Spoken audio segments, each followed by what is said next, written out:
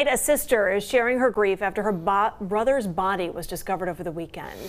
As the investigation into how their death continues, 13 News reporter Lane Ball tells us the grieving family is hoping to soon get some answers.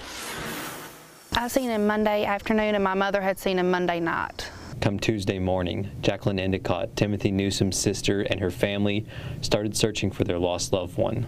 We were looking for him, actively looking for him, and the day that we were going to report him missing was the day that they had found him. Unfortunately, Newsom and another man were found dead in this area near Hilltop Lane, also known as Blueberry Avenue in Dingess, an area Newsom and his family knew well.